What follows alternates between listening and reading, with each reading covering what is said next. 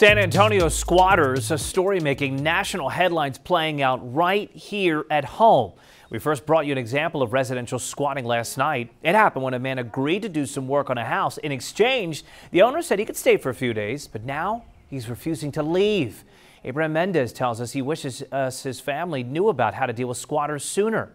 I would have immediately gone to the constable's office and gotten the information that I have. I would have also done the process of eviction a lot sooner. It's worth the money.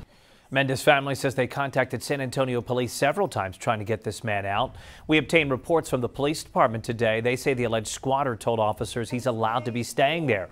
Police write they explained the protections he has under the state's residency law, which is what allows evictions to take place. Mendez family is moving forward with eviction proceedings, but they say they shouldn't have to, especially when Governor Abbott recently stated anyone squatting in your home is breaking the law. Police pointed us to Health and Human Services and the constable's office when we asked about the potential eviction. And right now, states all over the country are reevaluating squatters' rights, including Texas. Tonight, we're taking a look at what is and isn't allowed and who those rights were really intended for. Here's Fox 6's Jordan Elder with more.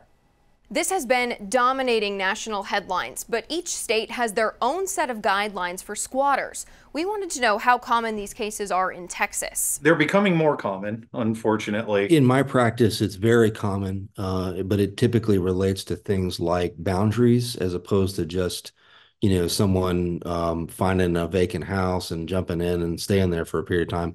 I don't see that. Attorney Noel Bryant says squatters' rights, which in legal terms are called adverse possession, are important in rural communities. He gave the example of massive family ranches split up over the generations. If you meet the guidelines, you can claim the property should belong to you, and a judge can grant that. All of these laws date back to the Civil War era. The government didn't want land to go to waste, so if you fenced off a property, took care of it, paid the taxes, etc., you could go to court and claim it as your own. It's a far cry from what we occasionally see today, called residential squatting. Where people will find a house that's been sitting vacant for a while and move in and start claiming it as their own. That type of scenario is not allowed at all. You can't just go steal somebody else's property with malicious intent. Where is the line between squatting and criminal trespassing?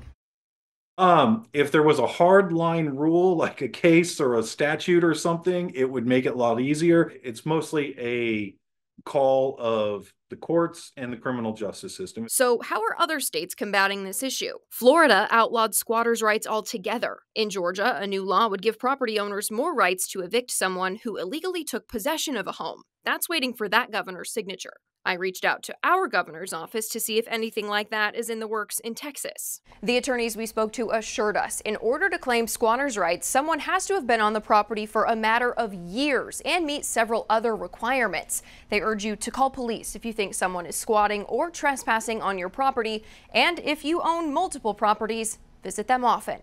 Jordan Elder, Fox SA.